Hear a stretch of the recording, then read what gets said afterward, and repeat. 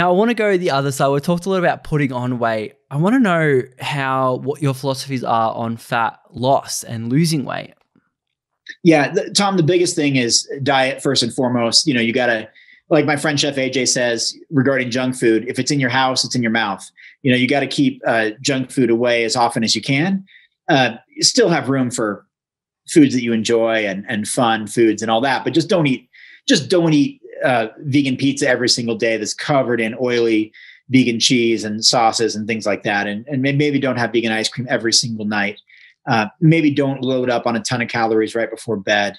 Avoid some of the super oil heavy dressings or super heavy processed foods or those loaded in sugars like most sports drinks that you're just not going to burn off and it's just going to get stored. And so diet first and foremost. I'm not perfect.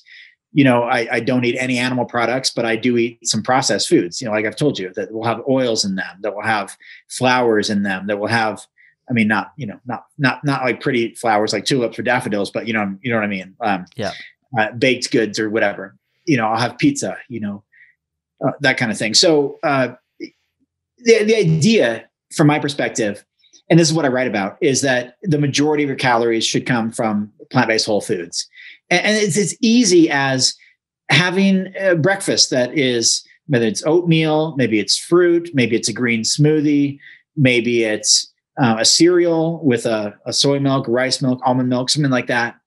It's having things like potatoes and yams and sweet potatoes for lunch, or like a burrito bowl with rice and vegetables and avocado and beans and all that. It's having lentil soup. It's having international cuisine, which is amazing, whether it's you're talking like a vegan sushi, Japanese food, or samosas, vegan Indian food, and or Thai food, which is probably my favorite, fried rice or pad Thai or noodle dishes and fresh rolls with peanut sauce and all that.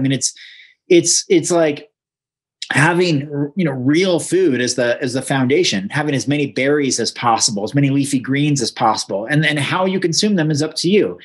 I like to eat berries just like by the handful, and have lots of different fruits available. But some people, they like it better on cereal or on oatmeal or in a blender. And that's okay. And leafy greens, like I'll be honest with you, Tom, I'm not a big salad person. Like I think it comes from my competitive bodybuilding days of like, I want to get the most, calorie bang for my buck. I want to eat heavier foods, even though salads are full of nutrition and all this. I just want something heavier, because I'm trying to build muscle. So maybe salads, they don't work for me all that often just in a salad, but I load up a sandwich, like maybe a tofu sandwich or burger, whatever, with tons of greens.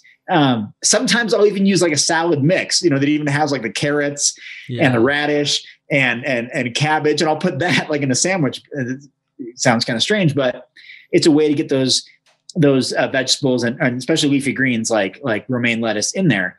Or I'll add it to some other meal, because I'm not a big smoothie person either, but there's ways to incorporate those foods.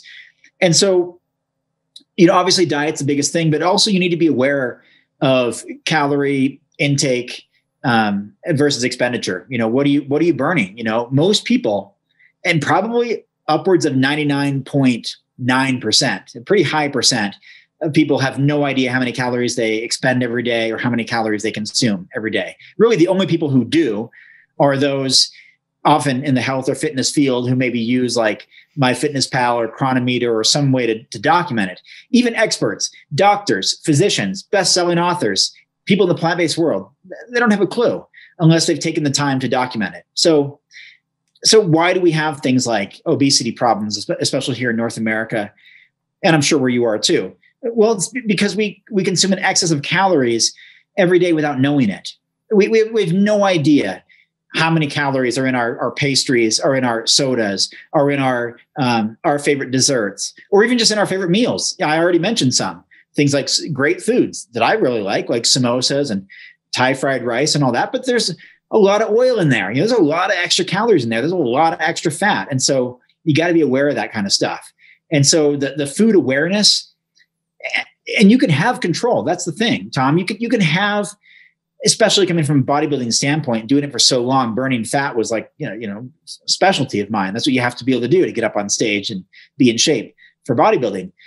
I just had an understanding of what I was consuming every day and what I was doing for exercise every day.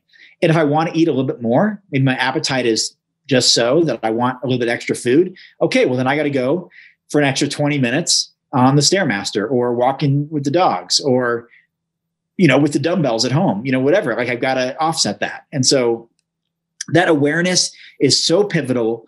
And so many people don't know that equation for themselves, what they're consuming versus what they're expending. And most importantly, what types of calories they're consuming. How do we figure out how much we burn? Is that something that we look through like